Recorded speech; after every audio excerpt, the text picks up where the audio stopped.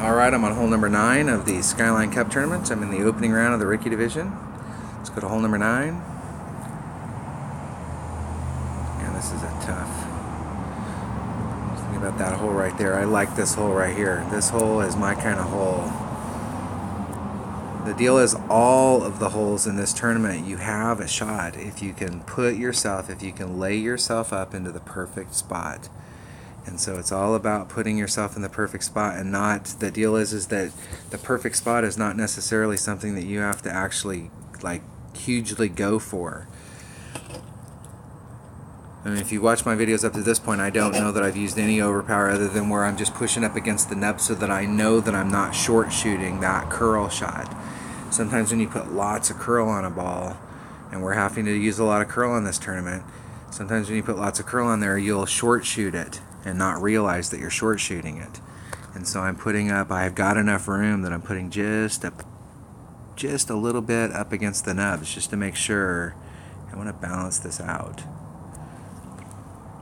And I want to be right on that transitional line.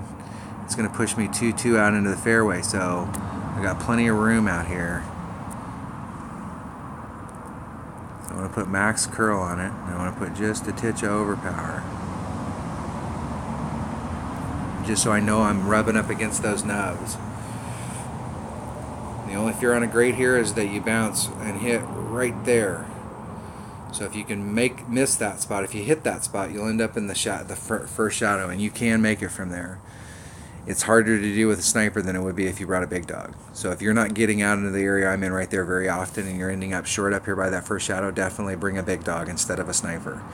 But if you can get forward anywhere between the second shadow and the third shadow, that light bright area, if you're anywhere in that area, even a little teeny bit short or a little teeny bit far, anything, if you're in that area right there, you've got just a little teeny bit of your sniper.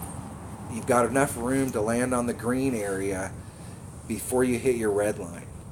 So you can actually start off on the green side. And if you can start off on the green side, you can really start to dial this shot in. But if you end up out in the rough out here, you're in big trouble. So we have just this little teeny window. Look at how much, just that little teeny bit of space. And so with any kind of tailwind or any kind of wind moving in that direction, you can really get a good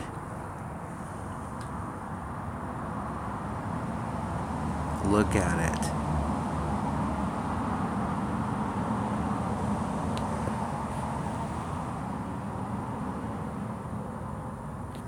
Okay, it's 3/8, so with my sniper that's 3.8 rings. And we just need to hit it perfect. And I hit it great to the right. I was trying to snap it off. I was running out of time.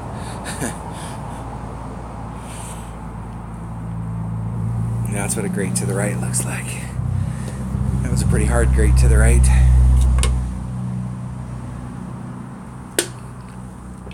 I like my chances with that albatross shot.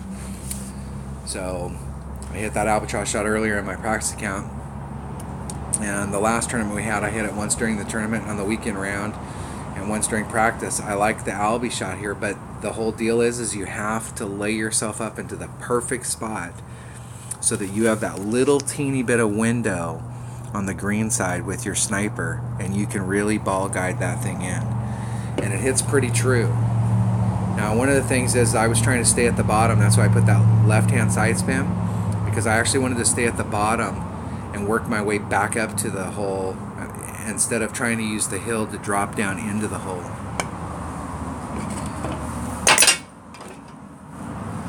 Just threw my stylus, clipped it with my other hand,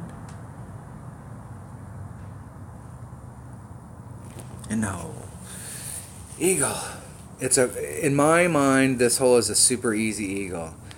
But it's all dependent, like a lot of holes in this tournament, it's all dependent on that drive. If you blow that drive, you're in big trouble. Big trouble. And so you have to play it one shot at a time. And you have to bring, if you're taking certain shots, think about like, hey, I'd really like to bring my sniper, but you're not ending up in your sniper range. You're never getting that little window that I got right there. Then quit bringing a sniper and start bringing a big dog. Bring something that's got more power. Bring a guardian. If you can get your guardian over to the other side, its backspin works. But if you're on the other side having to bounce over, the guardian doesn't have enough topspin to get you over. So, you know, don't be afraid to switch up clubs depending on what clubs you have in your bag and what level they're at. All right. That was the front 9 of the Skyline Cup. Having a pretty good round so far. I picked one up. And so right now the average score in this tournament is -12 per round. So anything you can pick up. And really in my idea there's 6 shots that you can pick up on every side. And those shots are the par 4s and the par 5s. The hole-in-ones, the par 3s are just a bonus if you get them. They're all makeable, but I'm not really looking at, if you count them and you say, hey, there's hole-in-ones there, then there really seriously are nine holes that you can pick one up, but you have to put yourself in the perfect spot to pick that shot up. All right, that was hole number 9 of the Skyline Cup tournament in the opening round of the rookie division. See you on hole number 10. Thanks for watching.